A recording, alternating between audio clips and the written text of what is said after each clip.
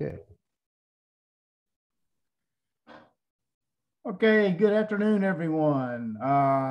Welcome to our NASA Alumni League First Thursday program for today, April 7th, 2022. I'm Stokes McMillan. Today, our speaker is Mr. Callum Hardy, speaking to us live from London. So Callum was born in Milton Keynes, England, and he undertook his undergraduate degree in history in 2018. His studies focused on gaining a broad understanding of world history with a general focus on American history. Now, his dissertation focused on the causes and consequences of the Apollo 1 tragedy, where he worked with a number of fellow Alumni League members. And currently, he's undertaking his postgraduate master's degree at King's College in London, where his research focuses on the confidentiality and secrecy at NASA and the impact this had on safety during the Apollo program. And that's the subject of today's talk. So he hopes to finish his postgraduate dissertation and finish it by September of this year. And so, Callum Hardy, let me turn the program over to you. Thank you. And I'd just like to say good afternoon to everyone and hope everyone's doing well. I'm just going to put my presentation up here.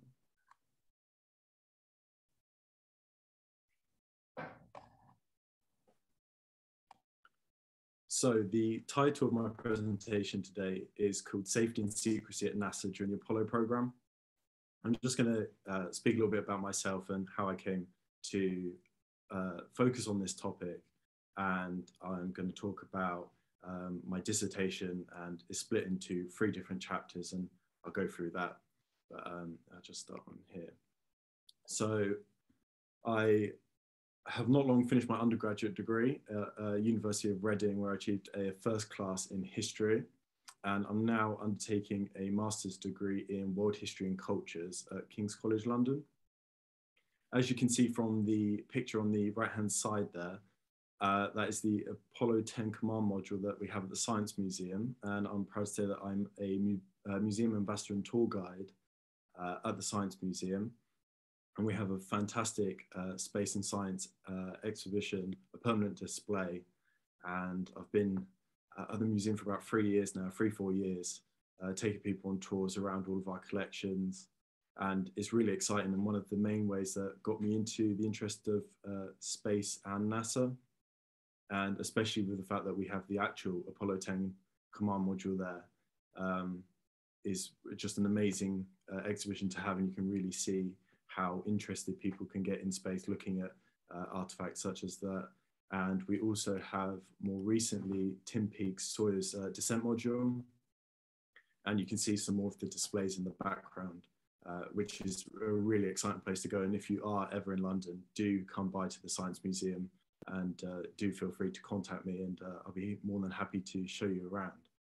So let's get started on this. So my investigation originally started on trying to find the causes of the Apollo 1 fire, and that has been done quite a few times before.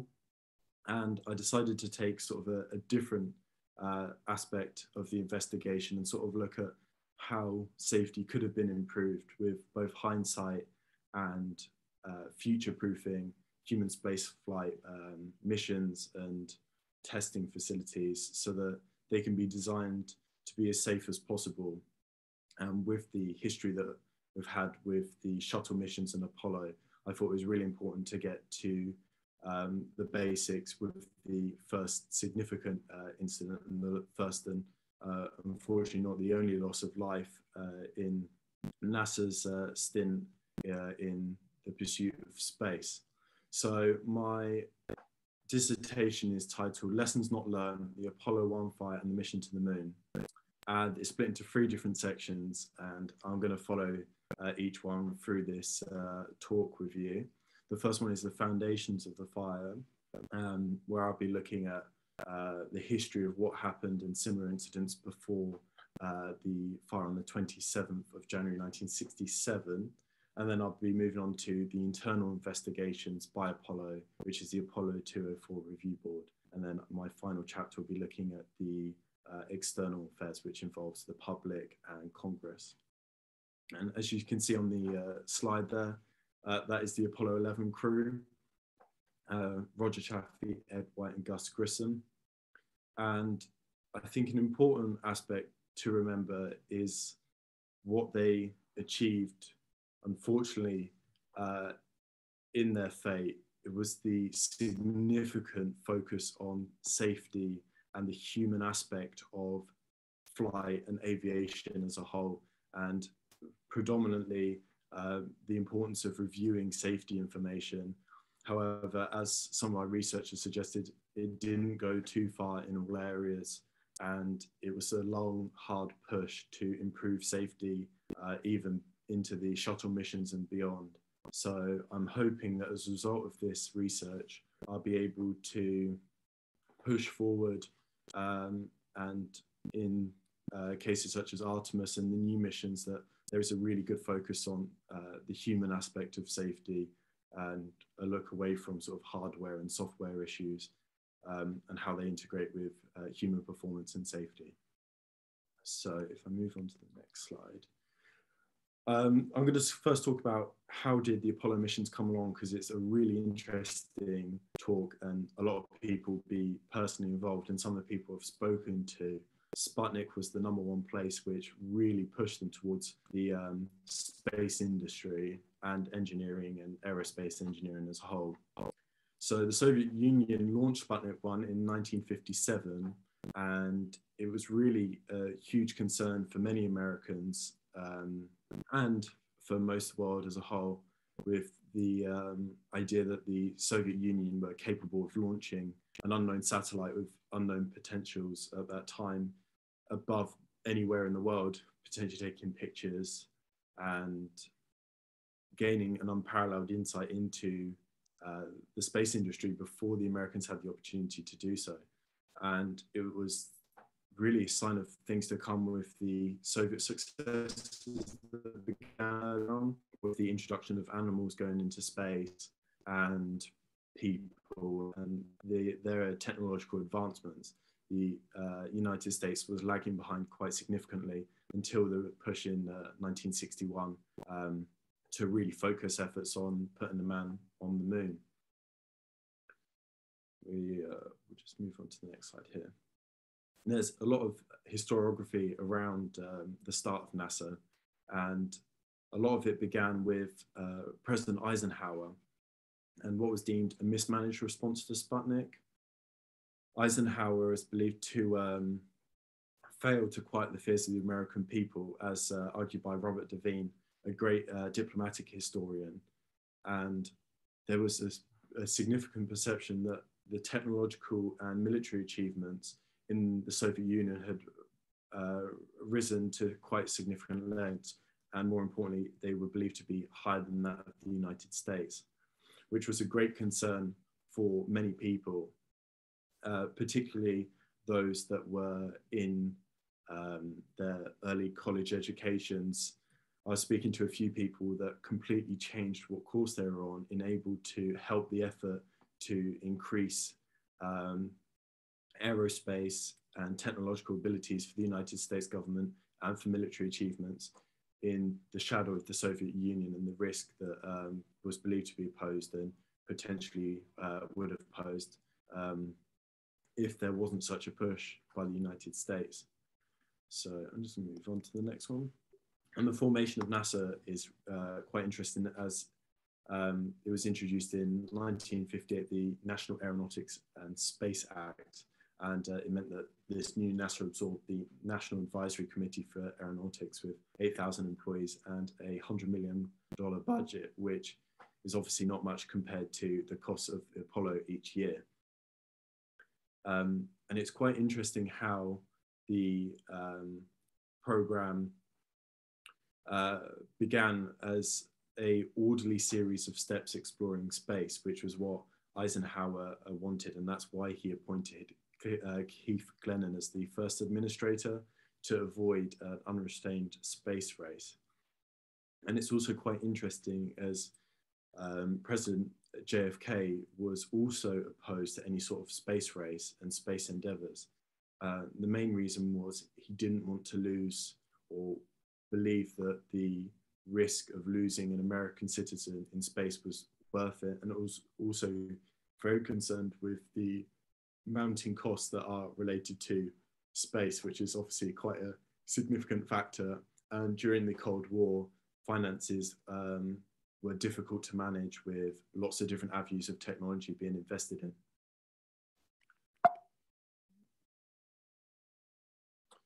What changed Kennedy's mind, however, was multiple Soviet achievements.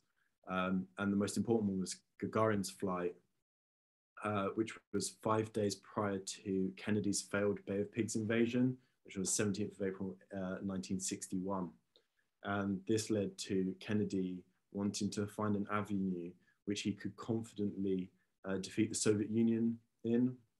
A month later, Kennedy asked Lyndon Baines Johnson, do we have a chance of beating the Soviets by putting a laboratory in space or by a rocket to go to the moon and back with a man? And then on the 25th of May, Kennedy proclaimed at Capitol Hill that the nation must commit itself to achieving the goal before this decade is out of a man landing on the moon and returning him safely to Earth. And that's how the Apollo program began. And recently I watched a great clip from your 50th anniversary memorial in Washington, DC. And it's about 20 minutes long, and it's a great, it's the Kennedy speeches in Texas, where he proclaims the Apollo program is underway. And it's a fantastic one for people to watch. It's about 20-25 minutes long, but it's definitely worth watching.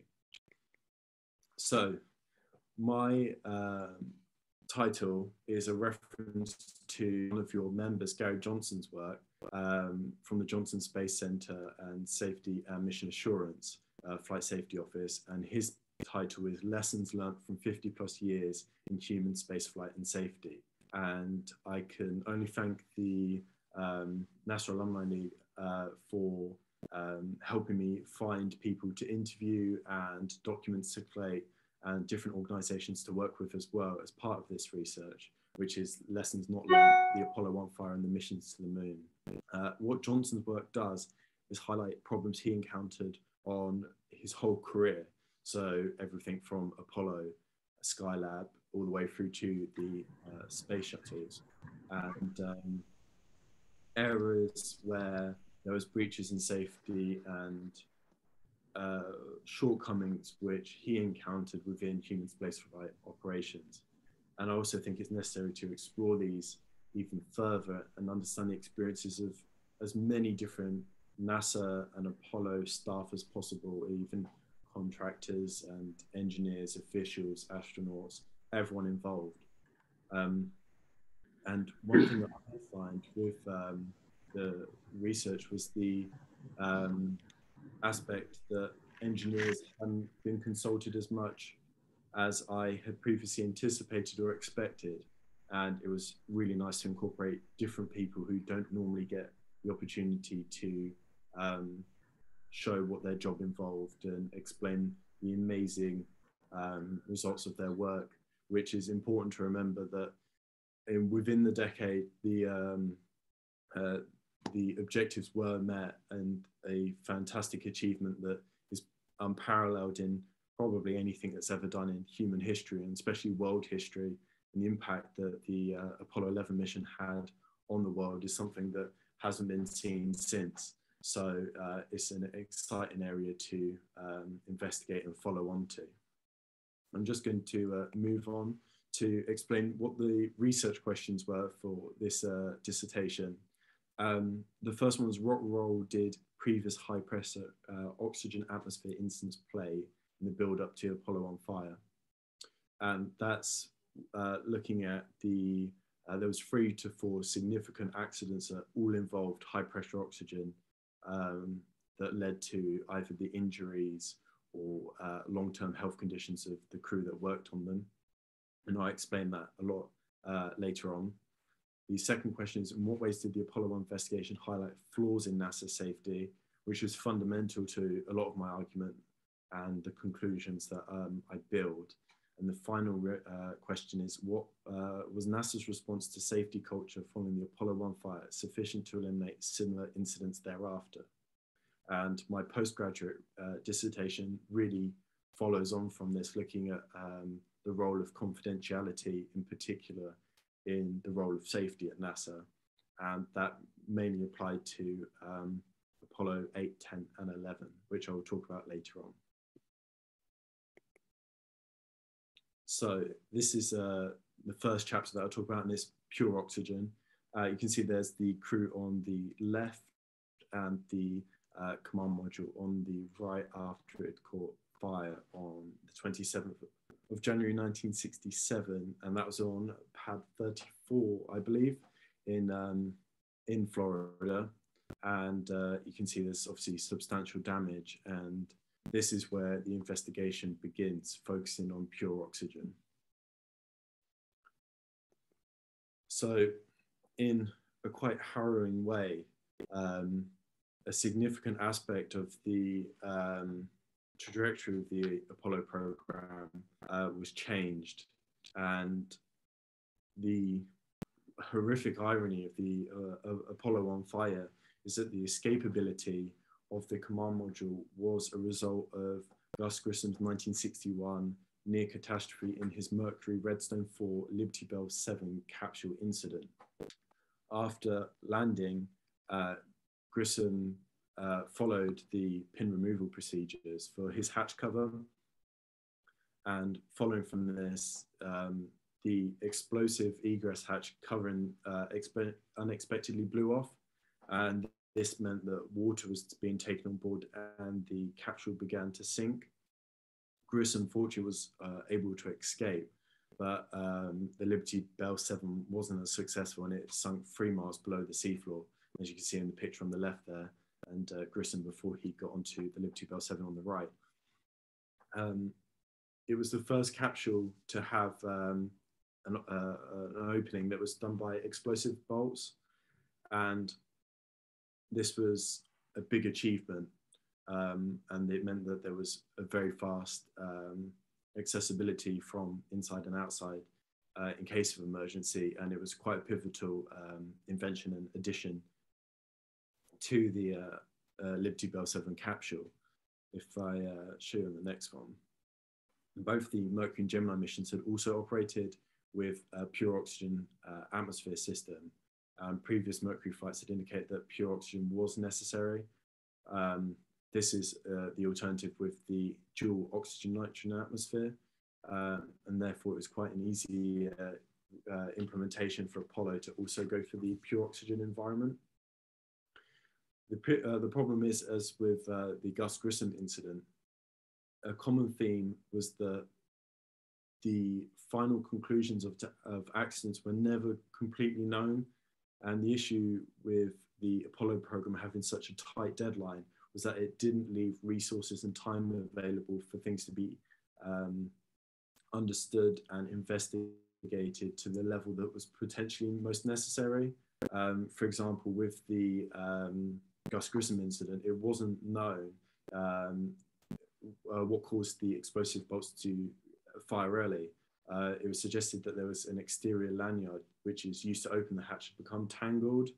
And there was another idea that the ring seal might have emitted on the detonation plunger, and that there was another one that suggested static electricity created from the recovery helicopters had caused the hatch to detonate. And as a result of that, the 2-stage command module hatch pyrotechnics were removed. This significantly slowed down accessibility in and out of the command module, and that had a pivotal impact on the Apollo 1 crew.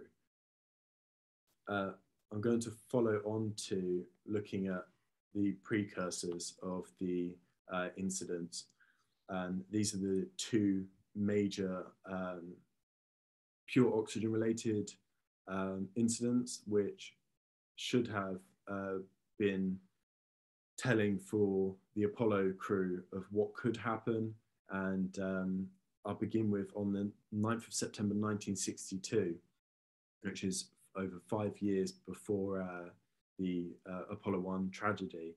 There was a 14-day altitude chamber test at Brooks Air Force Base. And in the chamber, which was in a pure oxygen state, a fire erupted with no immediate cause. There was 2 airmen within the chamber, Captain Carl Fletcher and Henry Hall. And they were only able to break out due to Henry Hall being uninjured in the incident, which was caused by a psychromotor used to measure crew performance, and it malfunctioned, igniting a flash fire. To add on to that, there was a foam type insulation that was placed just above the cooling lines, which ignited, producing a toxic gas, and that's what caused Captain Fletcher's injuries. It was quite well documented at the time, and there was significant reports into the incident to try and understand what could be done. However, there was very little follow-up or conclusions as a result of the incident.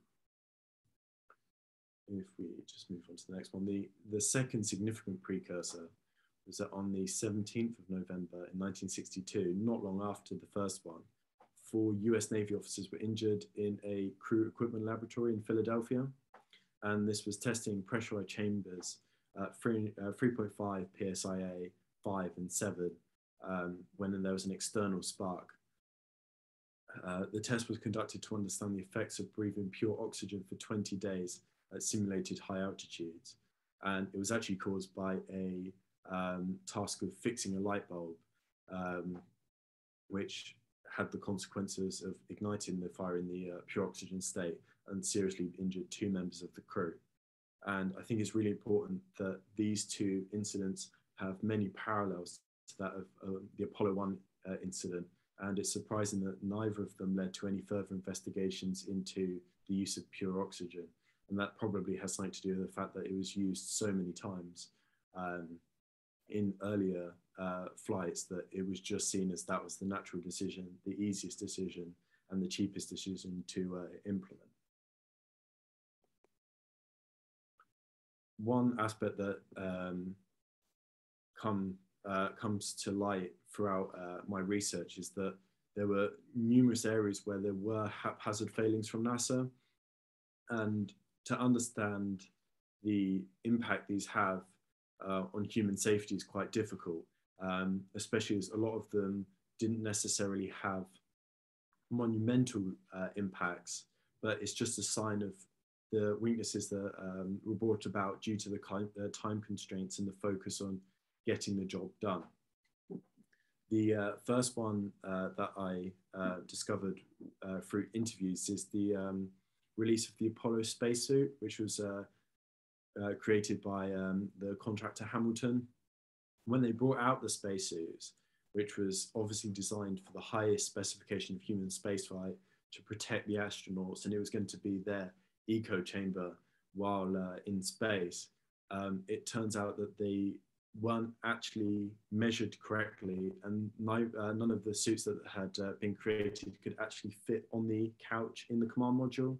The shoulders were too wide, and that's incredibly interesting because such an easy task such as measuring spacesuits should have been one of the first things done, but it wasn't, and it was just a sign of some errors that were emerging throughout the program, and particularly with some of the contractors. We're going to look at Hamilton and the AI research, which are responsible for significant elements of the Apollo program in Block 1 and Block 2 construction. And we'll see later on how there was often communication and mismanagement issues between NASA themselves and some of the contract organizations. So we begin with the Torrance facility fire, which is one of the biggest precursors that there is to the Apollo 1 fire. And its conclusions to the fire are scarily similar to those of the Apollo 1 fire, which is phenomenal given the impact this had on later pure oxygen environment testing. And the facility was the research center of AI research, which was involved in creating the environmental control system. And this test was for production and qualification of the ECS. And the altitude chamber that was being used was to simulate the interior environment of the command module. And it was being subjected to a 500-hour mission duration qualification test. The fire, which began on the 28th of April, 1966, which is almost a year to the Apollo 1 fire, was 480 hours into the test when the fire erupted into the chamber. As a result, the ECS and the equipment bay was significantly damaged. And the North American Aviation subcontracted the testing to AI research, and they had garnered a reputation for substandard workmanship. Consequently, there was an independent MCS board was convened on the 5th of May to investigate, and one of those members was Gary Johnson and astronaut Frank Borman. And I've been fortunate enough to be able to speak to Gary Johnson a lot about this incident due to how pivotal it was with the Apollo fire. Similarly to the Apollo 1 investigation, there was a full teardown and examination of the command module and the ECS and preliminary inspection by both AI Research and NAA. And this was important because NASA hadn't been involved at the immediate cause. There was a slight delay, which is one telling of some sort of communication issues which did crop up now and again, and the issues with conducting tests across the whole of the United States, and obviously the difficulty of traveling to reach the different locations for the investigations. So the consequence of this fire was that a major conclusion following the Apollo 1 fire was that the need to evaluate the flammability of command module components, which is concerning because this was the same conclusion that was reached with the previous investigation of the Torrance facility fire. So there's already numerous parallels being drawn towards both incidents. The preliminary recommendation by James E. Webb, the NASA administrator, was to decide the next steps of the program. And his main recommendation was that combustible materials now used should be replaced wherever possible with non-flammable materials, and that on-the-pad emergency procedures be revised to recognize the possibility of a cabin fire. However, all of these points were also in the Torrance Facility Report in 1966. So it does come to question how come these reports were never implemented. And fundamentally, it's often down to communication between organizations and the limitations of time and finances available to implement these. Where my current dissertation takes a new look is the issues with confidentiality and secrecy, as obviously this was during the Cold War and the space race was highly confidential, even though there was over 400,000 different individuals working on it, numerous companies. It was important that any errors were kept played down or focused around those individuals that could really respond to it. And when I was speaking to Johnson, I was told that he was instructed to minimize the size of his original report and remove all the photographs, drawings, and anything else that would have made it quite a lot more interesting. And this is something that comes up a lot of the time. And it's important to understand the different reasons why this was and the context of the Apollo missions as a whole. But it later brings up more questions as to why this wasn't done in later missions where the importance of secrecy or the conclusion of the Apollo program wasn't as important, which is something I'll talk about in a bit.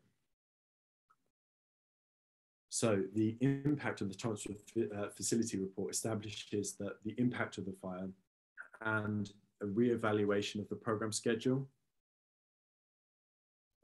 Before the fire, on the 17th of April, they'd used commercial grade heater tape, which was placed on a steam line exterior to the chamber. And it was believed that this overheated and the insulation failed. When he was aware of the earlier incident, was told to remove it from the report. And when speaking to the engineer in charge of the test, Johnson said that the technician had gone down to Sears and bought the heater tape.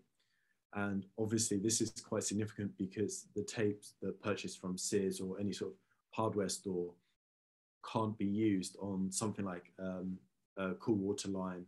And when you think of something so important as the environmental control system, which will be then implemented into the Apollo command module and sent to space. So it does bring up questions if the role of contractors and some of the other organizations where some aspects of the engineering weren't fully aligned with the expectations of NASA and the US government, such as introducing commercial heater tape into such a highly specific and impactful aspect of the design. Let's move on to the next slide. We move on to chapter 2 of my dissertation, which looks at the role of Dr. Floyd Thompson, who's appointed lead of the internal NASA investigation, the Apollo 204 Review Board. One of the people I interviewed, Conley Perry, was a test engineer, and he was tasked with replicating the Apollo 1 fire, testing both the command module and the lunar module. And as you can see on the left there is a flammability test run, which was conducted post Apollo 1 fire. And it's incredible some of the photos and investigations that were conducted after the Apollo 1 investigation to see how safety can be better implemented and standards brought up to that necessary to keep crew and staff safe. So I'm going to quickly talk about Dr. Floyd Thompson and bring up my theory that I proposed in my dissertation, which is on the idea of informal and formal safety theory, which looks at the different roles of people within NASA and within the contractors during the Apollo program.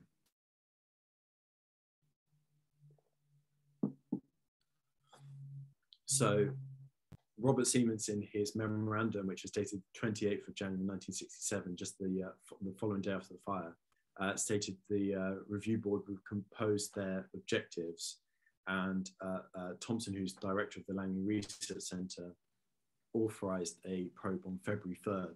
So again, there is a slight delay there between when the official investigations go on and the actual incident itself. This was composed of NASA government agency staff, consultants, liaison officers, and observers, administrative staff. And the most component factor that was first introduced was the spacecraft materials, and they realized this would be a pivotal aspect of the investigation, which is a common theme throughout most of the fire-based investigations that they've had before, a recurring factor throughout safety issues that they had at NASA. Just move on to the next slide. The determinations of the Apollo 204 Review Board, concluded that there was 11 major conclusions, with the fundamental finding that there was a momentary power failure, and there was evidence as well of several arcs, very close period to when the power failure was noticed. The probable initiator of the electric arc was in the lower forward section of the left-hand equipment bay, which is coincidentally where the environmental control system, instrumentation, powering, and wiring leads unit are all focused, and the oxygen panel all in this exact same area. What was also discovered was that in this area there was a significant amount of highly flammable materials, and when you put 2 and 2 together, lots of evidence points to the environmental control system being at the source of the fire, similar to the Torrance facility fire. If I just move on to the next slide. Now, this photo was given to me by Gary Johnson, and what you can see there is the left-hand side of the bay, and the ECS unit there is just above the red arrow that you can see in the bottom left corner there. Now, in this position, where the arrow is pointing, is the Teflon wire bundles, and it's a bundle of wiring that has a Teflon overwrap into the hardline plumbing on the floor there. The equipment bay behind the clamp is where the ECS is housed, as I said earlier. However, with the inspection following the Apollo 1 investigation, this Teflon strap had actually slipped and wasn't protecting the plumbing like it was intended to. This was reported as one of the possible causes of the fire. However, something that was exempt from the report was this was actually where Gus Grissom was sat, where his foot would have been placed is on top of the Teflon cover. And obviously it's all complete speculation. However, it isn't sure or known if this was something that could have been caused by Grissom, and it was left out of the investigation to protect him and his family as a result of the fire. And they didn't want any blame to be placed on him or any of the other astronauts if that meant they would come under fire and additional scrutiny.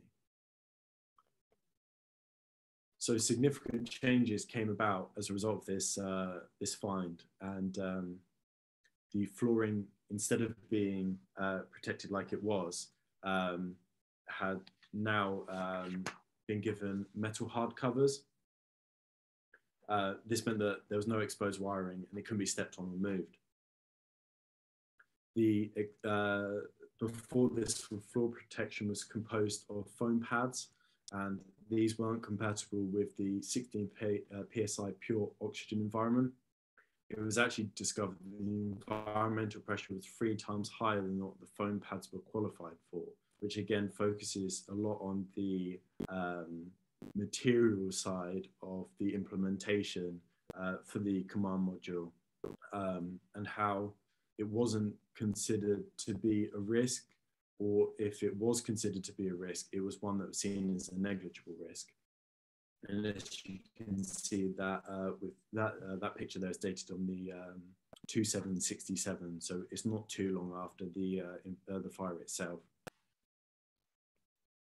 So pivotal aspect which sort of undermines a lot of the issues is that of time. And the standing engineering practice was that when there was 5 or more engineering change orders issued against a drawing or design, a review and hazard analysis would be required. This meant that the standard procedure, however, was abandoned at the start of the Apollo program due to the difference of time and finances. It could be argued that if the standard practice was implemented, that it would have known that too many wires were in fact passing through this Teflon wrap, and the insulation used for the wiring tended to extrude when pressure was applied to it, and therefore this further reduced the number of wires that could be held by the retention clamp and created a buildup of pressure on the insulation materials as it began to extrude, and this was believed to have shorted and ignited. This could have been actually identified with an ECO hazard analysis, that the number of wires were too many for what could have coped within the clamp, and all points to the Teflon wires being the source of ignition for the Apollo 1 fire. However, due to the state of the command module, it was never completely identified as the main source. However, much of my investigations have pointed to this being the source of ignition more than any of the suggested ignition points. This also sort of goes back to the Block 1 and Block 2 issues that they had. The Torrance Facility fire report concluded that 3 months after the fire, AI research started retesting the modified ECS with new Block 1 and Block 2 components. However, one conclusion from this was that the qualification testing was completed on February 28th, 1967, 7 months after the start of the test. But this also means that the Apollo 1 fire, which was on the 27th of January, hadn't had an ECS system that had passed its qualification testing, which is important with regards to the contextual findings of the 204 review board, pointing towards the ECS as being a substantial factor in the fire. It also means that the ECS should have passed its qualification test before being used in any substantial testings, which is also something that James Webb questioned himself upon the discovery of this fact, saying that should we have ever flown the Block 1 spacecraft in the first place, since we know there are many deficiencies which we've already fixed in Block 2. So that's an interesting aspect of what could have done with relation to Block 1 and Block 2, and then particularly the deference of time and how time is a substantial factor placed on by President Kennedy to get the mission completed by the end of the decade. And as we moved into January 27, 1967, there's only 3 years left to accomplish this goal, and time is of the essence. So that is potentially one area where time should have been taken to complete the testing to make sure that all aspects of the hardware were safe for flight. I'm going to move on to chapter 3 of my dissertation at the moment. And this looks at the external side of the investigation, looking at this Senate Committee on Aeronautical and Space Sciences review, which ran parallel to the NASA Review Board investigations. And there was 2 main lines of investigation for the Senate. This was a study of the background data used to understand the accident, and a series of hearings from NASA and Review Board officials, as well as NAA contractors. Fundamental to this was the Phillips report, which I'm not sure if anyone's heard about, but became significant publicly following the Apollo 1 fire. And this was a report written by General Samuel Phillips, who was director of NASA's manned lunar landing program between in 1965 and 66, which is when he wrote the report. And it highlighted significant shortcomings in NAA's scheduling, overmanning, engineering quality, and efficiency. And the existence of the report raised further questions because it wasn't a publicly made report. So there was lots of questions as to why wasn't this a public report, and what did NASA do to ensure NAA was up to standard following this report? And these 2 questions really impact the trajectory of the Apollo program, with the understanding that contractors were being used where it potentially wasn't best used. Now, the report surfaced as a result of Senator Walter Mondale and concluding settlement of the Senate committee report. Mondale highlighted the significance of the Phillips report during the hearings. And it still isn't actually how he got hold of this report, as it was completely secret from the public and only in the hands of NASA officials. However, Mondale was concerned with the failures of NASA to inform Congress and the grave situation, which is quoted, that was unquestionably serious dereliction. Mondale argues that the NASA officials and contractors attempted to mislead the committee and evade questions, which is something that my current dissertation is focusing on significantly. And this is because the government and the American public, the taxpayer who are funding the program, had a favorable interest in the performance of NASA and to understand how the program was going. Obviously, that comes head to head with the secrecy and the issues you have surrounding the Cold War and the Soviet threat at the same time. So it's really interesting to see how these 2 different threats were both implemented and the consequence of that. And unfortunately, predominantly, it meant that secrecy was favored instead of any sort of public admission or coming forward with any issues that were had. And the Phillips report is really a key indicator of this, with its significant examples of issues at NASA. I'm just going to quickly talk about General Samuel C. Phillips. And one of his big supporters is an author called Jeffrey S. Bateman, who's author of a very good book, actually, The Ultimate Program Manager, General Samuel C. Phillips. And he argues that the Apollo 1 fire was completely unrelated to the problems highlighted in this Phillips report. However, a lot of my research has suggested that this isn't in fact correct. One of the conclusions of the Phillips report is that the NAA quality was not up to the required standards. And he says, quote for quote, which is illustrated by the large number of correction EOs and manufacturing discrepancies. Furthermore, the deficiencies is compounded by the large number of discrepancies that escape NAA inspectors but are detected by NASA inspectors. And likewise with the Apollo 204 review board, which highlighted deficiencies in command module design, workmanship and quality control. These corrections being referred to in the Phillips report are in the same highlighted, such as the Teflon wire retention clamp for the Apollo 1 fire. I think that brings a very clear link between what was said in the Phillips report and the Torrance Facility report in 1966 and the fire in 1967. I believe that NASA thought it was critical to reduce the impact of these findings because it had a significant impact on their image and to ensure continued financial support from Congress and the public, which is something that is really, really important. And I'd just like to quickly speak about something Gary Johnson said to me. And he commended the NAA management and other contractors involved as well, as they took the high ground for a lot of the backlash that they had as a result of the investigations.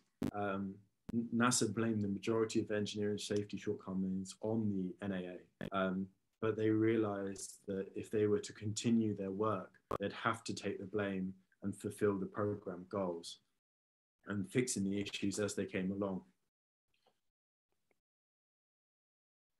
It identified the limitations in NAA standards and engineering performance as well. And unfortunately, the criticisms of the Phillips report extended to every sector, including command module and the Saturn II management, looking at pricing, reliability, and manufacturing control.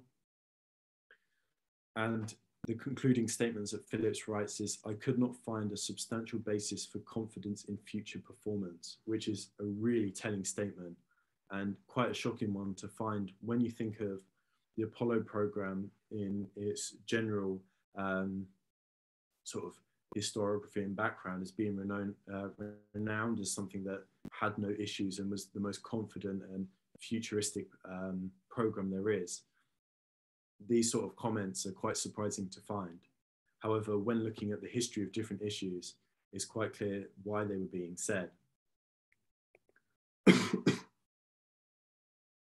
Mondale was actually interviewed by Richard Paul, a writer and producer in 1999, for a series called Washington Goes to the Moon. It's a really interesting series that is still available now. And it highlighted the role of politics and the Apollo program and included figures like Walter Cronkite and Robert Siemens, who was NASA Deputy Administrator.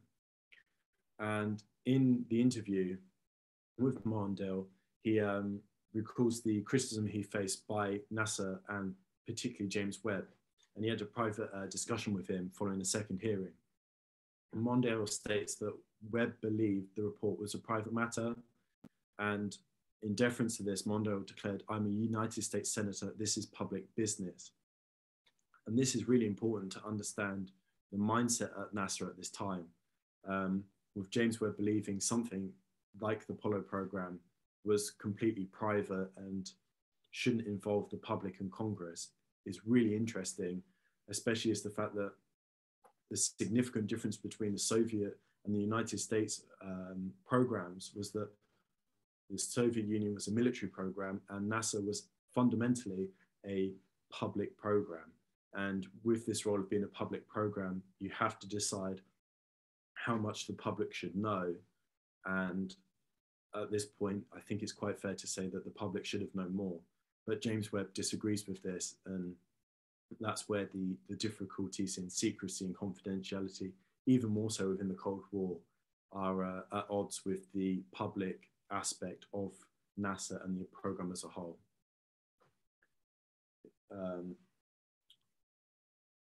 Funny enough, as a result of this statement as well, and the second hearing, there was significant national and newspaper responses, a lot focusing on NASA's attempt to cover up problems in the space program. There's one on the 23rd of March by the Evening Star that headlined NASA's April Fool report, as it was set to be released on April Fool's Day, April 1st, which went on to say that it described the investigation as shabby farce of NASA investigating NASA in the Apollo tragedy and how it was coming to a close. And then it goes on to say that Congress is preparing to take over and perhaps the truth will out, perhaps.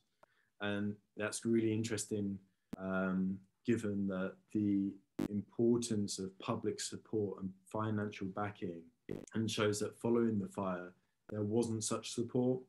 And it demonstrates how there is a necessity for NASA to become more public, even in a time of the Cold War and such heightened tensions, because they weren't getting the support they needed for financial backing, not only from Congress, but also from the American public.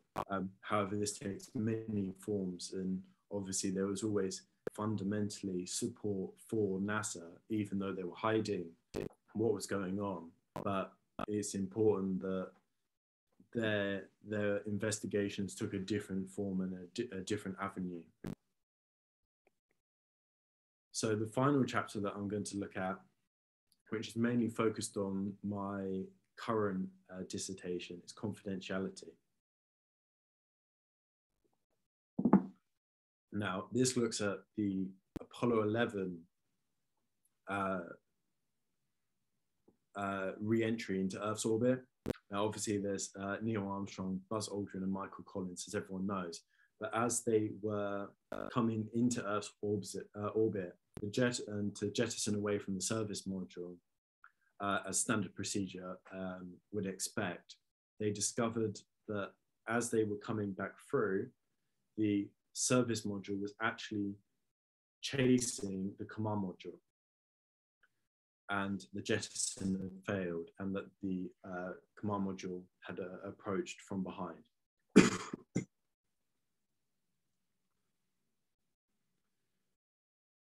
This is sort of a summary of what would happen, but Buzz Aldrin was the first to notice this, and the Apollo 11 crew reported the incident during the mission debrief. However, what's interesting is that the debrief did not occur until September 1969, and further to this, the debrief remained classified, and access to the information was done on a critical need-to-know basis. However, what was also discovered was that Apollo 8 and Apollo 10 had experienced the exact same issues, but both of those missions failed to detect what had gone on. Now, this raises numerous questions, because obviously by this point, Apollo 11 had achieved the goal set out by JFK and the fundamental objective of reaching the man on, putting a man on the moon and bringing him back safely. However, Apollo 12 was launched without the opportunity to fix this issue, and the actual crew were made unaware of the risk and continued to launch until November 1969. So it's quite an easy question to ask, is what went wrong? And my research suggests that NASA risked the lives of the Apollo 12 crew knowing that the service module could have collided with the command module during re-entry. And there's even a photograph taken, which unfortunately I haven't been able to source at the moment, of the service module chasing the command module, and a sailor on one of the aircraft carriers took a picture of it as it was coming into Earth's orbit. But the only evidence that actually proves this was a preliminary redesign of the jettison control, which was signed by Johnson, dated 10th of October 1969. But these changes weren't implemented until after Apollo 12. And the issue with the jettison control turned out to be sequencing issues. The minor sex jets wouldn't fly until depletion, but it showed that the propellants were not being depleted at an equal rate, with some jets firing longer than others, which caused tumbling and directional changes. This meant that the consequence was that the service module, although it separated, would then turn around and chase the command module coming through Earth's orbit. The anomaly report indicates the existence of the photo that I was talking about earlier, coming through the entry corridor. And instead of being in a highly elliptical orbit, eliminating a risk of contact, it instead just chased the command module. And the report highlighted three conditions that might have caused this unexpected trajectory, which include large initial separation moments, reaction control hardware failure, and propellant dynamics during thrusting, which was the final determining cause. And the actual sloshing of the propellant within the vehicle made it become unstable, and this created a low separation velocity, which meant that the service module, instead of being jettisoned away, only slightly separated, but continued its trajectory behind the command module. So this brings me to my current dissertation focus, which looks at safety, confidentiality, and secrecy. Now, a lot of this is based on the idea of the Apollo program and NASA being deemed a high reliability organization, which is where there is a expected risk due to the factors and complexity of the task.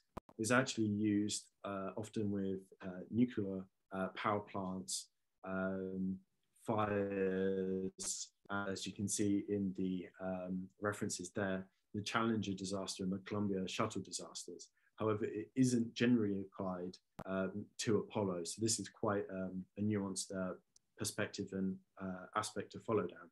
But it's very important to use this model to understand how risks can be averted in such a high risk organization.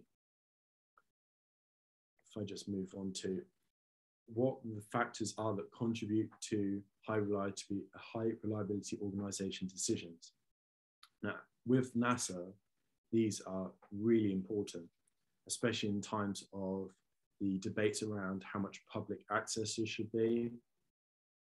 With decision making, there comes 5 significant factors. The first is that of public opinion. The second is the use of risk and dangers.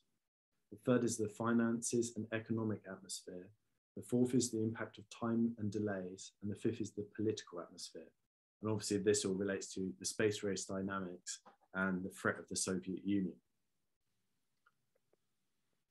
And my fundamental conclusions is that the relationship between confidentiality and safety was contrasting and twined within such a specific socio-economic and political constraint that any sort of publicity and shortcomings in safety created unease and distrust by the American taxpayer and Congress, who were financing the program. This meant that the consequence was that the immediate risks were often addressed to the minimum standards to avoid scrutiny from officials and meet requirements for successful mission completion. Delays and costs of addressing safety shortcomings were incompatible with the resources and timeline established by Kennedy and Congress. And the constant battles were consumed by the unknown advances of Soviet technology and space race. I'm going to go back a little bit and actually talk about one of the ideas that I come up with in my research, and that is of informal and formal safety. And the fundamental differentiation in safety culture can be looked at between these two different types of safety. Formal safety encompasses the safety departments and officials that were responsible for tasks such as component analysis, risk analysis, statistics. And informal safety is individual efforts that ensured mission success and as a consequence developed and encouraged safety. And I've been able to speak to quite a few NASA Alumni League members. One name that came up specifically was Bill Tyndall, another one was George Lowe, and they were significant informal safety pioneers at NASA during the Apollo program. And they were fundamental for the Apollo program being successful because they were ones that were pushing safety as a means to create a successful mission result. If I, let's get up this one here. I was told by a few people actually that with the formal safety staff, a lot of them would run risk management calculations and give the chances, but they were often ignored and they were seen to be stiff-armed a lot and uninvited to meetings and ignored. But the informal safety pioneers were the ones that weren't making it clear that it was a safety issue, but they incorporated safety into every element of the task. And it's important because when you look at cases, especially with formal safety, such as the Apollo program, a lot of the production units were military-based before, and this meant that you had a numerous amount of equipment being created and tested, which means that when you're having statistical reports being conducted on military equipment, the accuracy is much higher because you have a lot more different tests being conducted. However, when you have an Apollo-based technology, where they're only creating either Block 1 or Block 2, there might not be many components involved. So predicting the risk element is a lot more difficult, and you don't have the resources available to conduct it as detailed as the military testing is. So it meant that they were often ignored and a lot of the calculations weren't actually implemented as they should have been. I just move on to this one. So it often suggests what's next. And further to the Apollo research, I was given this document, and as you can see here, it's called a Pigonaut, pig astronaut. And this was a legitimate actual drawing by NASA. I'm not quite sure when it's dated, to be honest, but I know it's real. And this is sort of one of many different ideas propagated for the program of how to do testing.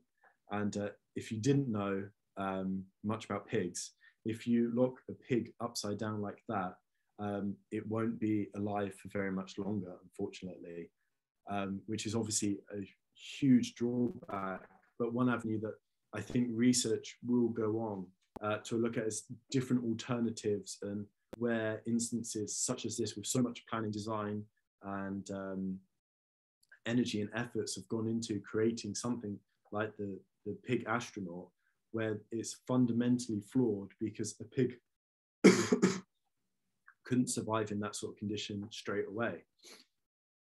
And instances like that aren't uncommon. I'll just quickly talk about my final dissertation points. A lot of it was seen that confidentiality and risk was seen as necessary comings in the space race.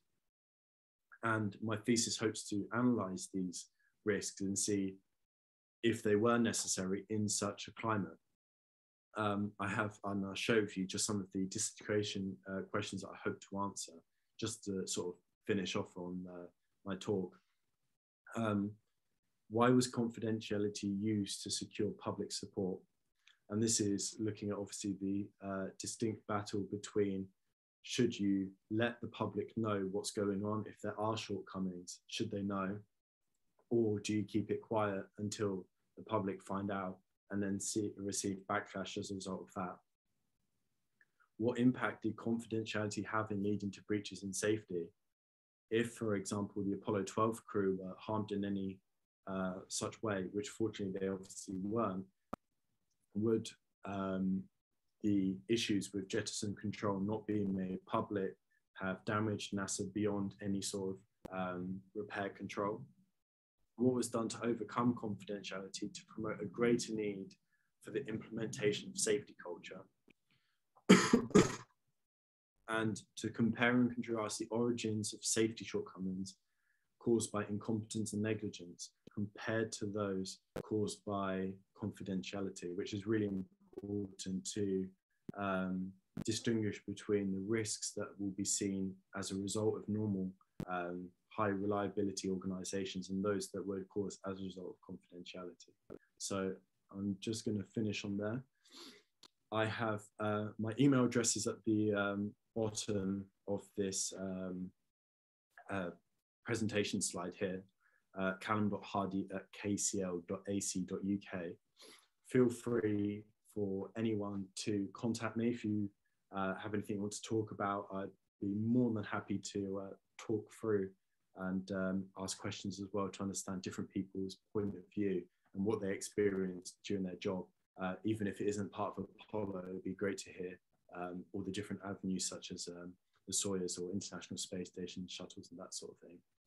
I think now we're going to go to a Q&A element. I can see there's a few messages in the chat, so I'm just going to stop sharing my screen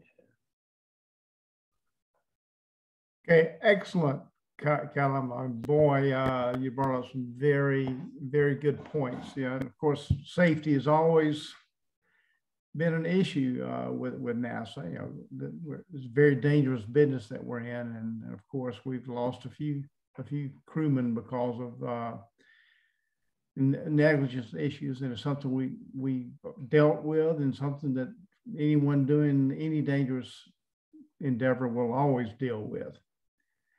But while you were speaking, there were a lot of great comments on the chat board, and I would like to encourage some of these discussions to be brought up with Callum. So like, I know Bill Barry had a bunch of great comments. So anyone have any questions or comments for Callum?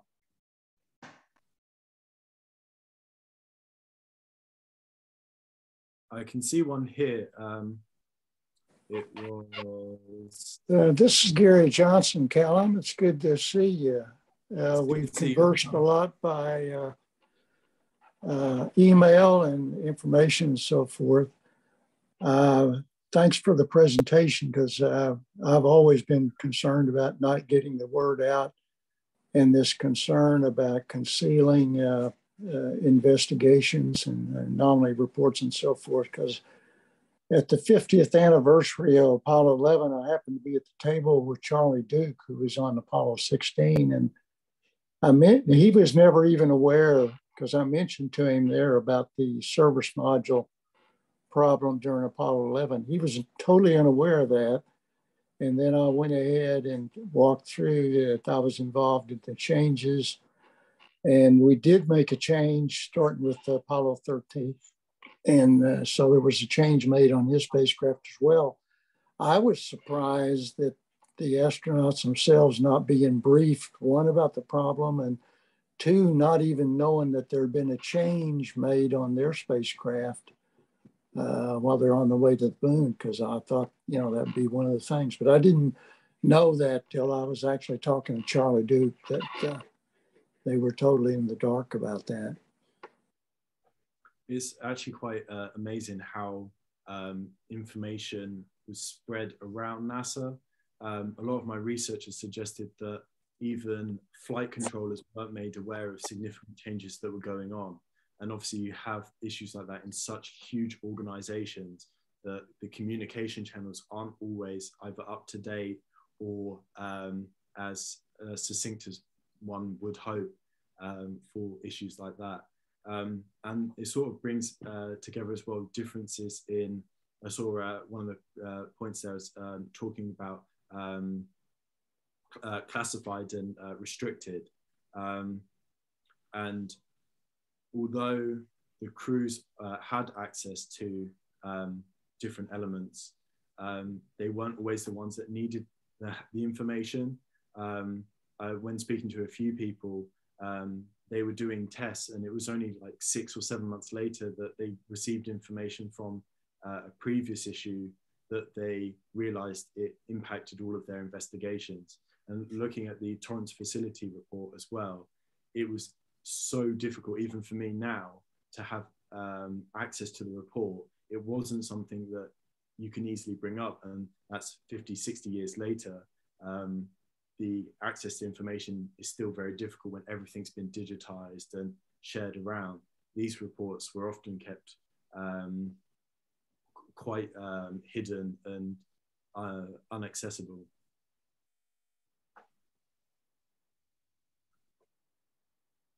Do you feel this environment exists even today?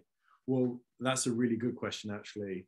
The difference today is that although the finances are obviously even more significant than they are now with sort of the Artemis program, you've got SpaceX and Blue Dragon, there isn't the time constraints that there were before. And there isn't the rush, as the Kennedy proclamation stated, to reach any significant goals within the end of the decade. So I don't think these sort of issues exist as much as they did before. Well, obviously, because these organizations are worth hundreds of millions, if not billions of dollars, secrecy is still an issue throughout the industry, and opening it up obviously introduces challenges with confidentiality of financial documentation, engineering. Organizations don't want to share information that makes them leaders in their field. But obviously it's important that fundamentally human life is the #1 aim, to ensure that they're safe and people aren't injured or killed, especially with the Artemis project, which involves lots of different organizations, which is fundamentally where a lot of the issues begin, is the communication between different groups and organizations there. Stokes, I'd like to make a comment on the amount of secrecy involved. I think that that was not my opinion at all, that there was any intent to keep anything as a secrecy thing. Following this fire, we had I don't recall exactly how long, but a year or two of intense reevaluation of all the designs of the whole spacecraft, because there were a number of people that had design situations that they were nervous about, and we formed I think it was called a safety review board, and it was set up with astronaut, you mentioned his name a while ago, I can't remember, but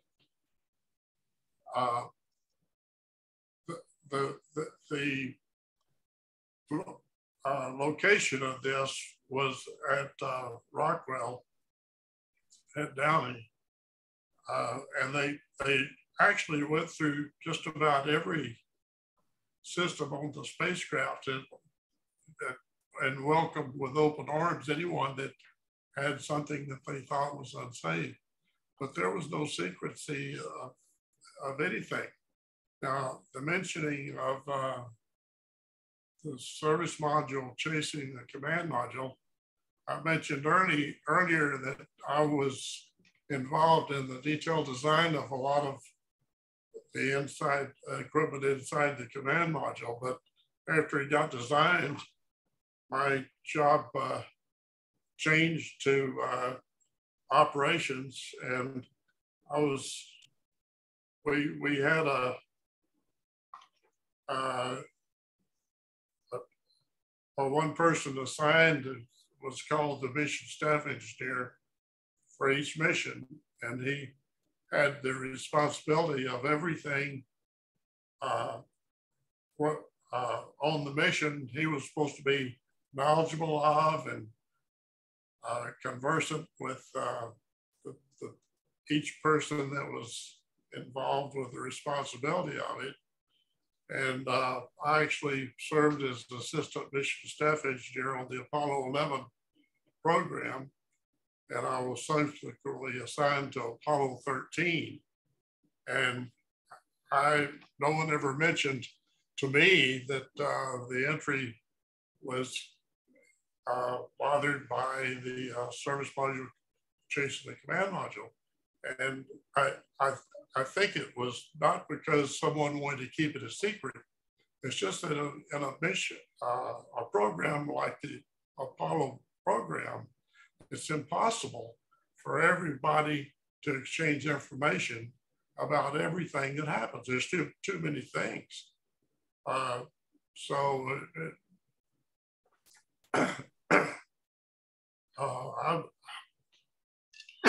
Excuse me.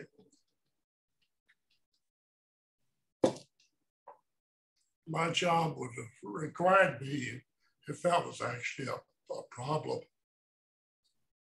to make sure it was corrected on Apollo 13, which I was responsible for. So I think that I've heard more emphasis on secrecy. This wasn't what happened. It was, as far as I could see, everybody exchanged information best they could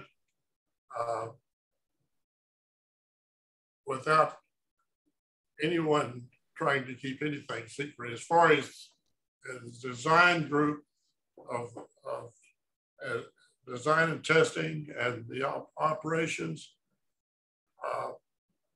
something was mentioned about the the flight plan was open for everybody. It was not secret at all. Anyway, I just want to make that comment that I thought that I didn't see any intended secrecy involved in anything, and I was in a position to have known if that happened. I see Chet Vaughn is listening. Some of the other people could probably, I would expect them to support that opinion. That's a really good point, actually, about the change following the fire, how complete testing and reruns were introduced. One of the interesting things that I found out as well, for example, it's with the Velcro, which was obviously quite prominent with holding the cabin spaces in the bottom sections there. If the Velcro was only tested horizontally, and if they tested it in a vertical position, it would have turned out that it was highly flammable. And this is something that they didn't know prior to the Apollo 1 investigation, but after, and as a result of the extended testing that you spoke about, it came to light how flammable it was. With the secrecy aspect of it, the main thing that I'm looking for, and I think the issues that come, are not so much the secrecy between engineers and officials such as yourselves, but more the secrecy between NASA and the public. How incidents such as the mission debrief, nowadays there's a lot more expectation that critical information, if there is, for example, an issue with one of the SpaceX rockets, the reports and investigations are published quite quickly and quite openly, even as a private organization. So that sort of does question how much NASA should have been publicizing different aspects of the investigation when so much money was being brought into it. If you look, for example, with the Torrance facility fire, the conclusions almost exactly match that of the Apollo 1 fire a year earlier.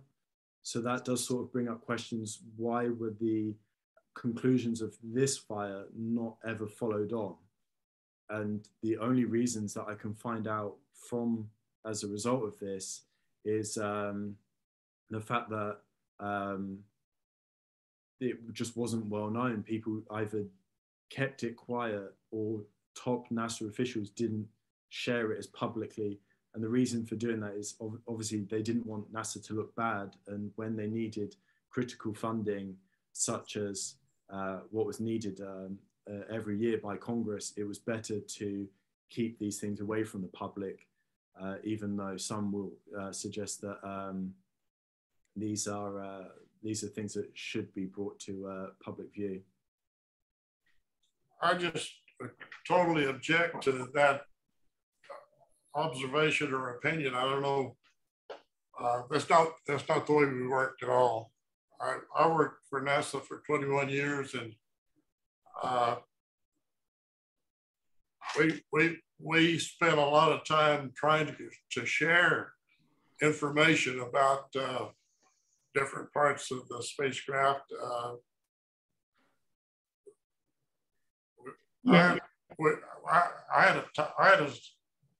a top secret clearance, and I'm never,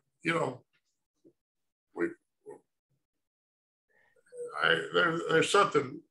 I think you've been getting the wrong idea, and I'm not trying to be argumentative. I'm trying to help you, because if I were you, I wouldn't want to report anything that was just as far from the truth as what I'm hearing during this meeting. And I'll be glad to correspond with you later, but I would recommend to you that before you consider publishing something about some sort of secrecy in the Apollo program, that you get some documentation, get someone that really knows what happened at the time. I wasn't able to keep track of everything that happened, but the particular jobs that I had during the operations were such that I was responsible to talk to every subsystem manager, which we had 10 or 11 of them, about the systems that they designed. So I think the idea that we were trying to do anything in secret among the engineers there from the top to the bottom is overly stated. I'd be interested to speak to you after this, just to see your different viewpoints of some of the different things that I've found out, maybe at a different time to this, but that'd be really interesting. Yeah. Well, I think, Jim, Callum, you brought up, I think, a firestorm, when you say we did things in secret, because you got to remember, we're just a bunch of people just like you. Yeah. We it's not, we're not trying to keep secrets. I think Jim brought up a good point. There's so much information. No one can know everything.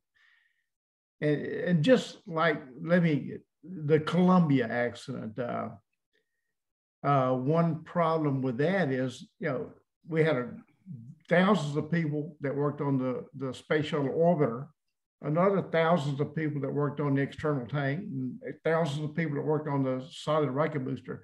And we're all compartmentalized into our particular piece of the pie.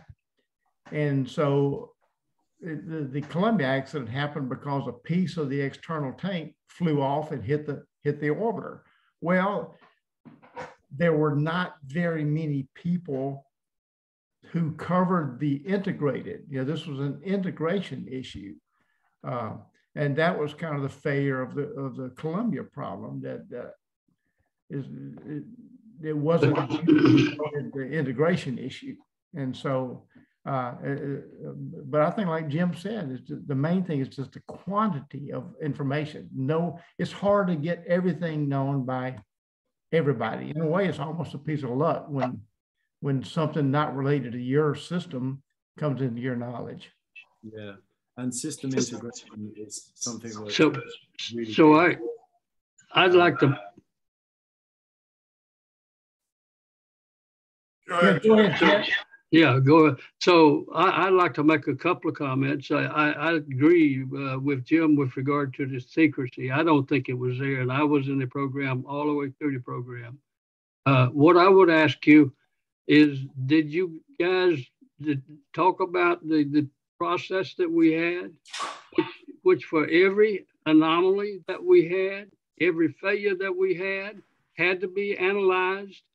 It had to be approved. It had to go up through the total system.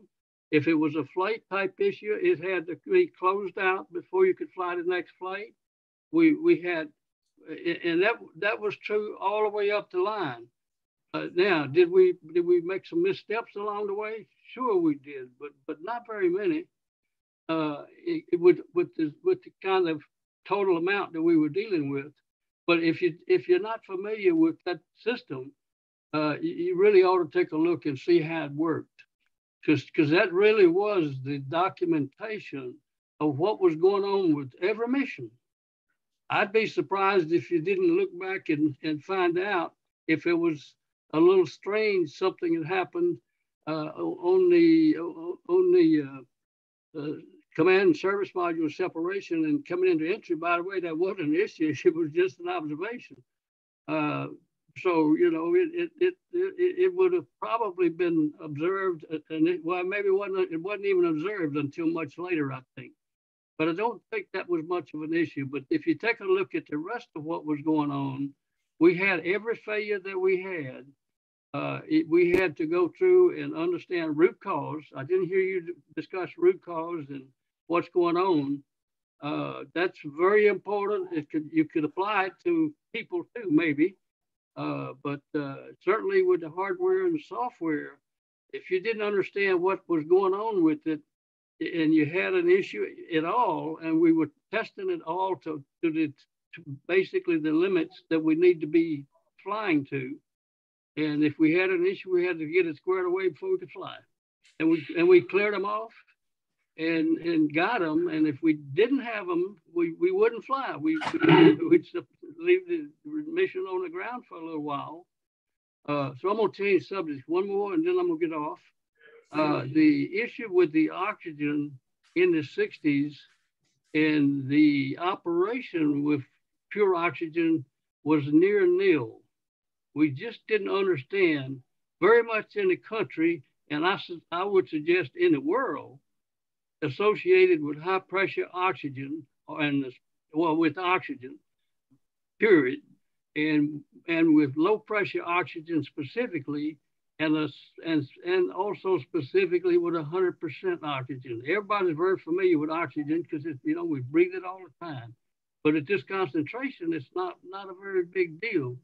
If you walk close to a pure oxygen duo that might have a cryogenics in it and might have a little extra oxygen in the air, and it used to be that people smoked. I saw a guy walk up a little too close to one time, the cigarette burned his lips before he could get it out of his mouth. and that happened, and he wasn't close to the duo. He was just close to a high enriched area.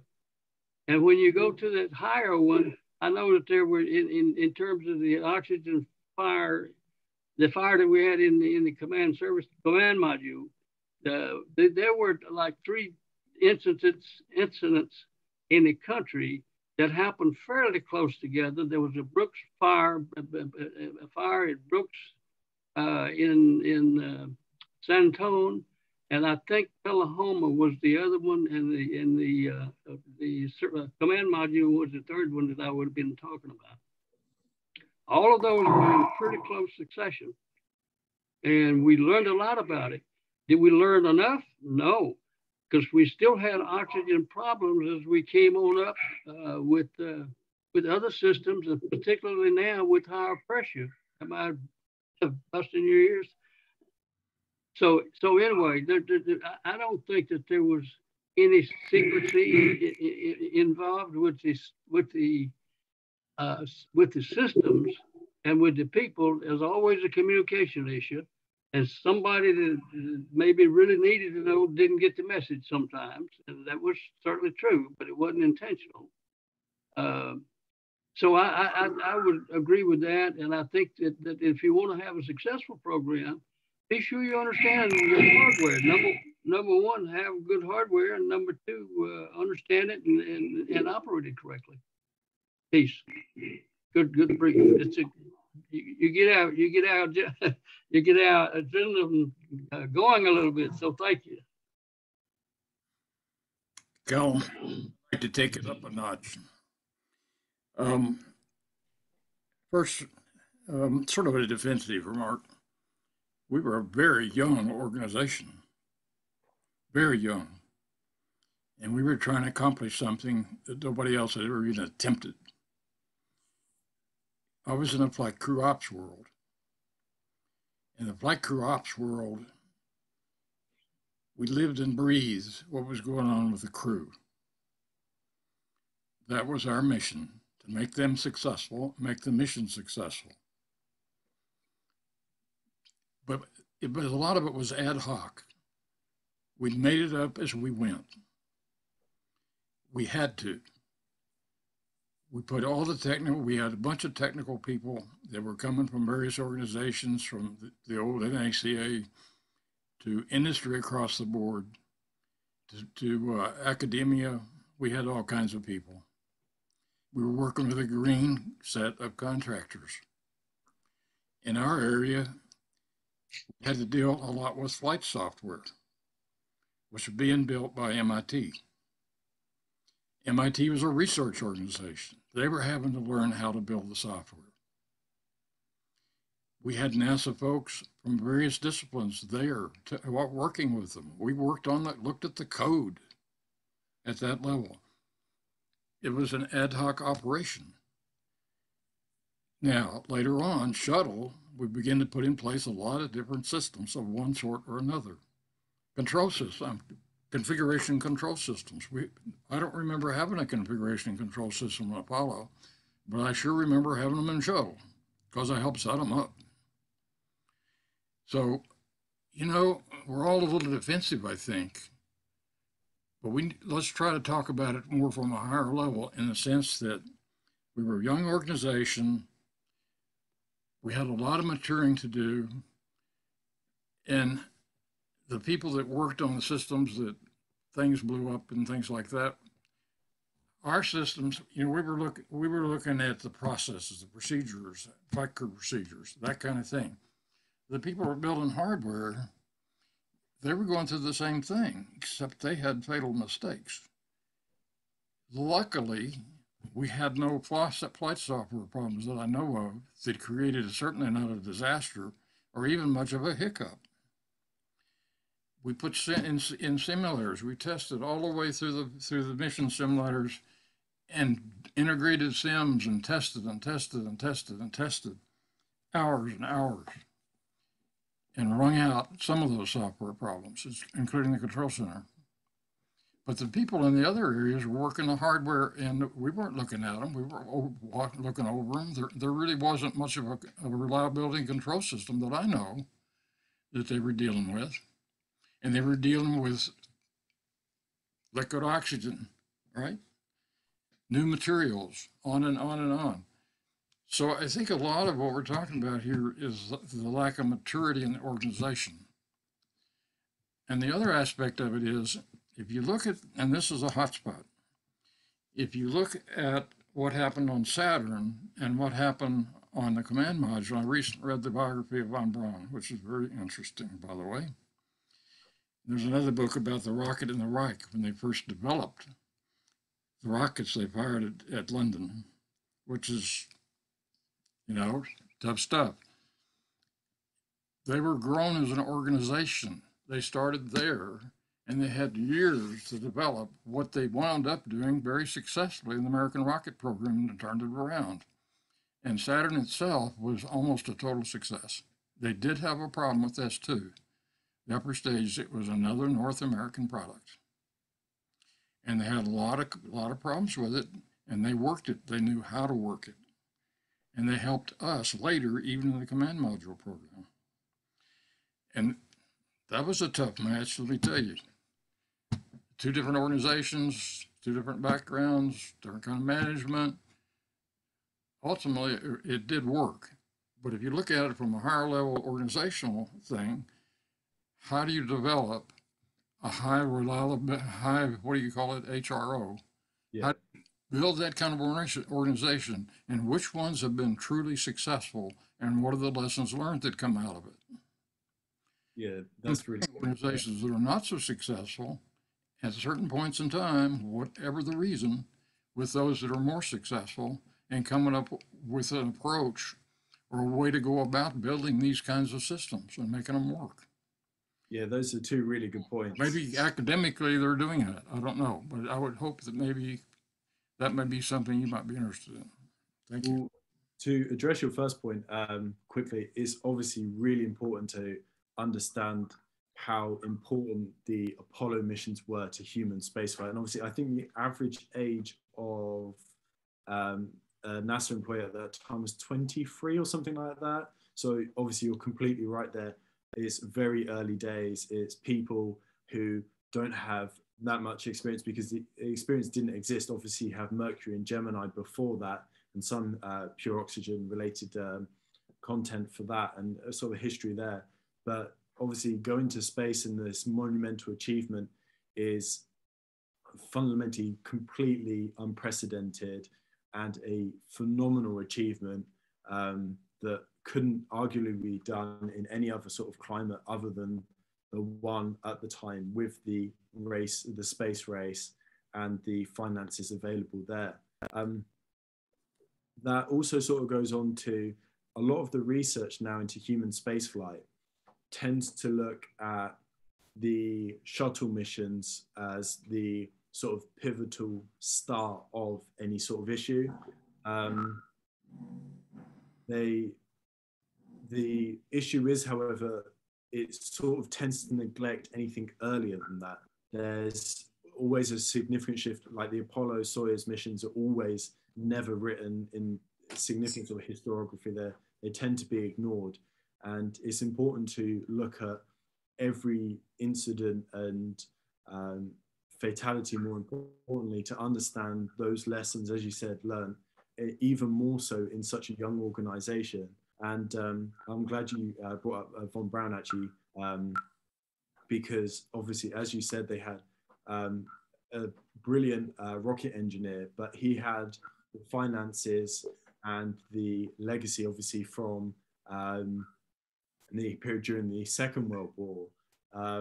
And there was a different climate and a different sort of expectation of him as an organization.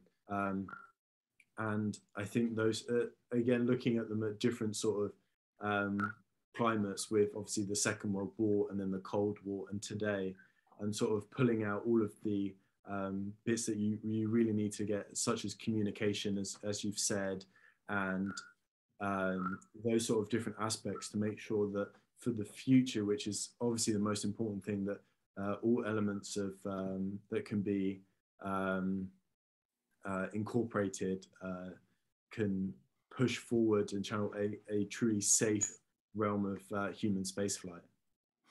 SpaceX is an example of how successful they're really going to be in the long term.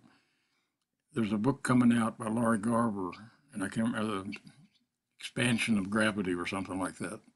Anyway, it's coming out in June. and I'm anxious to read it. I have not read it, do not recommend it. But, you know, if they're successful, I'd like to know why. You know, how come they were successful so quickly? You know, it's just crazy that that's happening. So, you know, it's so that's another aspect of the whole thing. You know, because it seems like their programmatic things and engineering is minimal compared to what we tried to do. So, anyway, okay, I'll let you go. Go ahead. Well, they're successful, but they're blowing up a lot of rockets. The what? Sorry. They're blowing up a lot of rockets. Yeah. To be successful. So, that's the way it is. Hopefully, none of them have crews on them. Exactly. Yeah. Yeah. You know, But these then, failures get very personal with some of us because we've seen astronauts die. yeah. I work closely with Elliot C. in training and that kind of thing. And, you know, he was a great guy. I think he was one of the best astronauts I ever worked with. And I was in St. Louis when he was killed. So, you know, it gets personal. What could we have done to have prevented that when it's a T-38 accident in St. Louis? And consequently, we started doing more simulation in Houston where they didn't have to travel so much. Now, that sounds stupid, but that's what we did. So anyway, all those things are kind of come into play in the way we react to some of these questions. Anyway. Yeah, I'd like to make one more comment related to that. Even the guys that weren't involved in operations and flight plans and things like that, we were very close to the astronauts. We felt like that we were designing and building something for our big brother, you know, and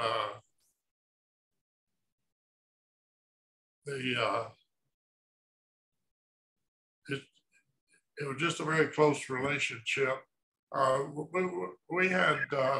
We'd normally have maybe an astronaut come sit down in one of our structural design meetings, and Right. they wanted to keep. These guys were all flight test pilots, and they were used to working with engineers on a hand-in-hand basis. So that was a wonderful relationship. We got to know these guys very personally, and we had no reason to keep any secrets from anybody. Yeah, and I knew flight test pilots back in Boeing when I first started in the industry in 1958, and I could never get over what they would do that nobody in their right mind you'd think would do. We had a test where we had lost the vertical stabilizer from the KC-135, and the astronauts were testing this thing, and we had a fix we were putting in, improvement in some kind of actuator. Anyway, we started doing these testing, kick the rudder this way, kick the rudder that way, blah, blah, blah. You begin to see the oscillation of that stabilizer. And finally we said, you know, I think we've taken this far enough. And he said, you sure? It seemed like maybe we could do it one more. So anyway, and that was in 1958. And those are the kind of people we worked with in Apollo. And in all the shuttle programs. Shuttle now is another ballgame. Some of that seems, when you look back on it, it seems like it's just pure stupidity on Challenger. Columbia, that thing got dinged on for many thousands of miles, many missions. The tiles falling off that thing, and they kept track of it. They kept the data on it, et cetera, et cetera, et cetera. And then they didn't know what it had knocked a hole in the front panel of the wing. It was a surprise. I think contingency planning got lost there somewhere. We just got accustomed to it.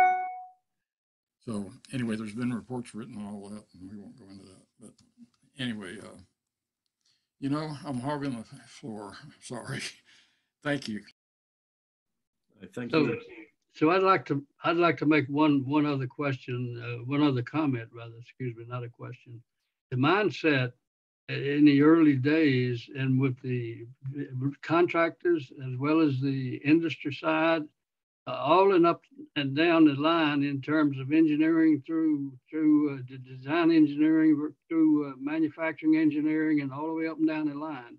I like to let you know of a quote that my boss was often said when he was out at visiting at one of the major contractors, subcontractors.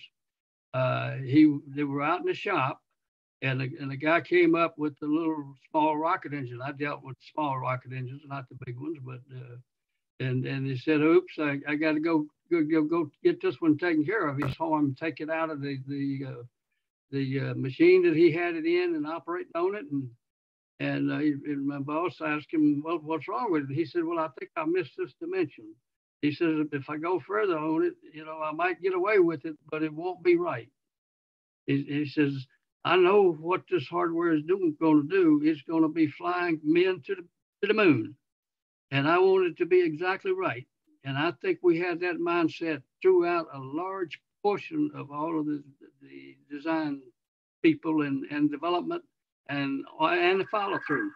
The people who knew Don Arabian, and I think Don passed away just recently, last year or two, few years. And Don was the guy that landed the airplane, his personal airplane at the port with the gear up. And he said the alarm was so loud I couldn't think. So he landed it with the gear up. So we scrubbed along the airport, but we laughed at Don. But Don would work and make you work until you understood your system and exactly what happened to it. And if he couldn't explain it to Don, you didn't know it yet. And so that was kind of the mindset that we had through a lot of people on the program. I'm working on Apollo hardware, fly the people to the moon. I don't want my system to not do its job. And I think the integration group, to a large extent, did the same thing. We did minimize by design the amount of integration we had to do. The MSC people, the JSC people could do the command service module, Luna module maybe. The Marshall guys could do theirs, but we didn't have too many interfaces between. I think there were like 20 interfaces between the Saturn V and the command service module. On on space station, you can't have a single piece of hardware up there that doesn't interface with everything else. So, keeping it simple that way also helps this distribution of understanding and keeping the hardware safe and doing its job. I mean, you could be safe on the ground, but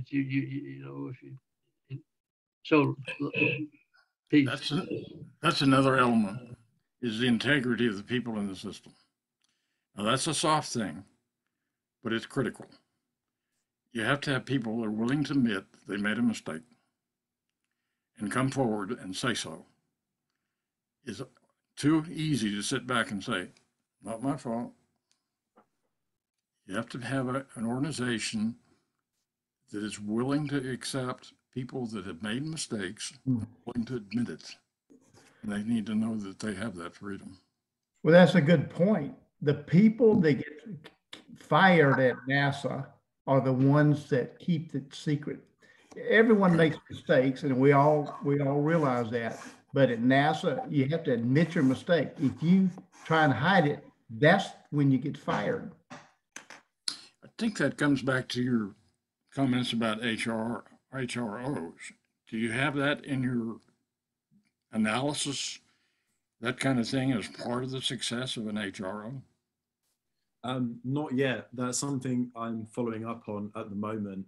It's quite difficult actually to get hold of any of those. I'm sure it is. Yeah, especially relating to any sort of analysis of, as you said, with firing people. I spoke to one person that said that there was a tendency to move people to different organizations at certain periods within certain subcontractors as well. But it's really difficult to actually follow without speaking to them. So one of the things especially that has helped me today with this sort of thing has been able to speak to different people, because obviously NASA is such a huge organization. Lots of people have different experiences within different organizations and different groups and on different projects. So to hear everyone's different sort of viewpoints is really interesting, and something that you don't get from other projects. So at SpaceX, their employees tend to be quite quiet publicly, especially on an international stage. Over here in Britain, we don't tend to get much information on SpaceX, but that might be a different case in the United States, but it's even more difficult to sort of see sort of discrepancies and that sort of thing with like hiring and firing. How can we track your work? I can track, funny, I can email over my previous dissertation, but I will share, once I've completed this one, I'll email either Greg and Stokes and Okay, great. share that with everyone. Yeah. Great. Yeah, email me that, and we'll get it, with your permission, we can put it on our website to go along with this presentation. And, Yeah, that's what people like. Okay. Stokes, I got one quick last comment to make. The thing that I talked about no one had secrets was basically on the Apollo lunar missions.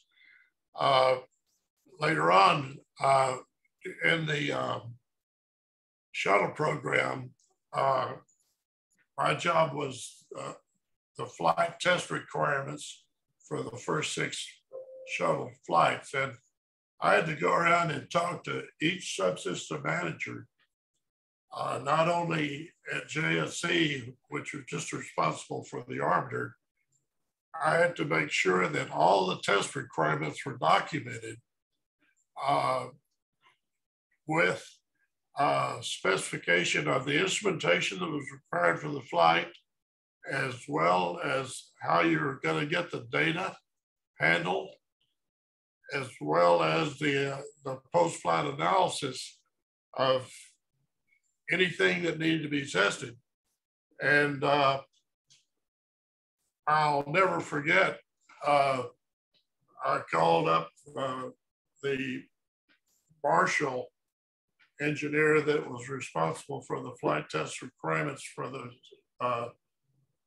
the boosters, the SRBs. And I said, you know, I told him what I was doing and asked him about his flight test requirements. And he says, well, we don't have any. And I says, don't have any? I says, everybody's got a few. Are you sure you don't have a few test requirements? He says, nope, we don't have any. So, you know, that was, I had to take his word for it. He was responsible for the test requirements. So later on, after we had the explosion of the first one there, I got, I think I'd already retired from NASA at that point, but I looked into it and I found out that the O-ring that failed had, they had a lot of evidence of the earlier flights, and even the ground tests that they ran on those O-rings that showed that they were getting burn throughs. You know, the O-rings were typically redundant. There were 2 of them, and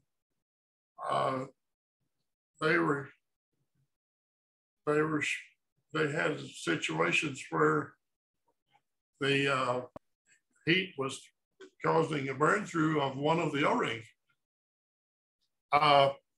If I had known about that at that time, I would have made sure that it didn't happen. But I had no way of knowing what Marshall was doing and what they were talking about.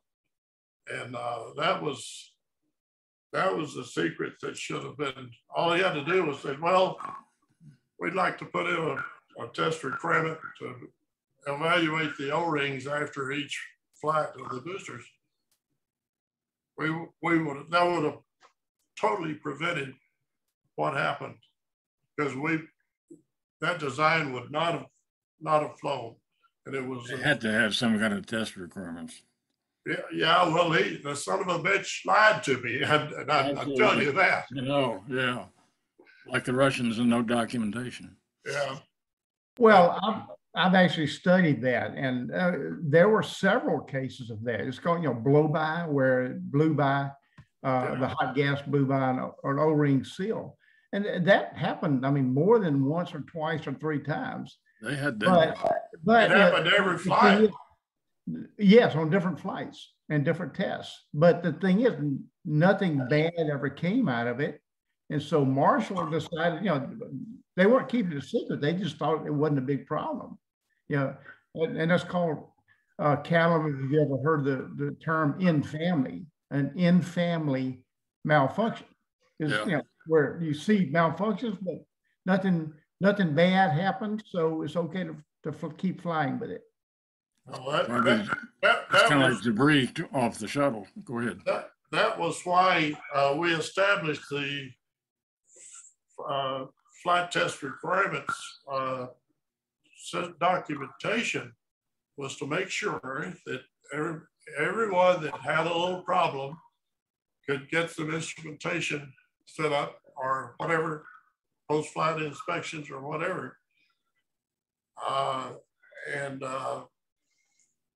That I wish I could have, certainly, I wish I could have done more to find out. But, so Jim, let me add something to it. It would have been nice to know that and know it in advance.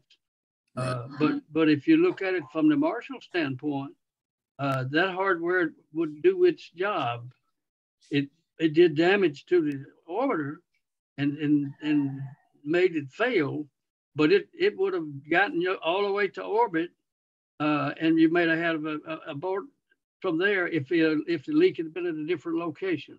So the question with the Marshall guys is, hey, how much leakage should you allow?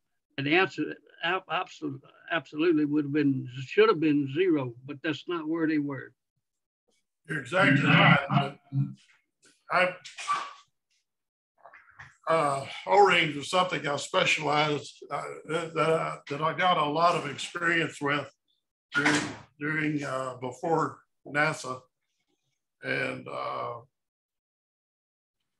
if I'd have known about it, if I'd have known that they had a single flight with a blow-by of a single O-ring, we would have had a serious test program that would have ruled out flying with the O-rings like that. Well, the contractor had the data too, right? Yeah, but see, I was in level 2. But you didn't have, you didn't have the data from the contractor. Yeah. That's Roger Beaujolais is the one that tried to bring it up, and he effectively got fired for it almost, I think. Yeah. Well, it's late over in London, so I'm up past your bedtime. It's been wonderful. I'll tell you, the whole program was wonderful. We all have to. Thanks, guys. I actually really enjoyed this. And I'll be glad to help anybody out that has further work to do on this. Well, I would advise you guys that worked on the program to contact Callum. Just give he doesn't know your email address, but you know his. Right. And contact him and tell him you'll answer any questions or whatever help he needs. Good suggestion. Callum, do you want to give him your email address one more time? Yeah, I've just put it in the group chat there on the chat bar at the bottom. It should just have come up. Put it where?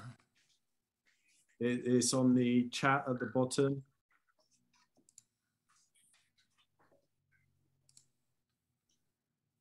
Callum.Hardy, oops, I lost it. Yeah, Callum.Hardy at kcl.ac.uk. Put it in an email. Do that, dude.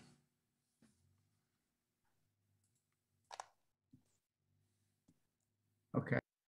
Anyone that wants to send me an email, I'm Jim at seadiver.com. Jim, Jim at seadiver, SEADIVER.com. I've got that written down as well. Mine's noting at gmail.com. Say that again. Artnoting at gmail.com. Art, no, NOLTING. Yeah, it's on my screen.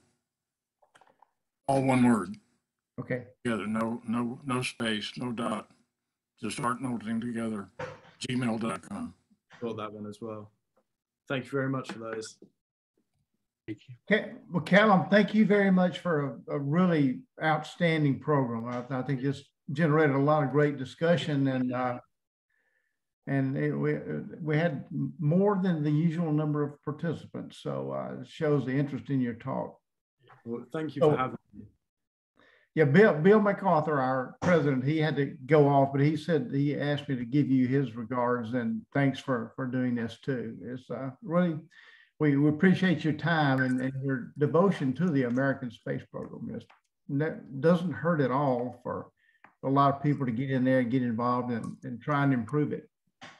Yeah, that's the main thing, making sure that there's some sort of progress in the future and get as much attention on the amazing work that all of you have done and contributed to as well.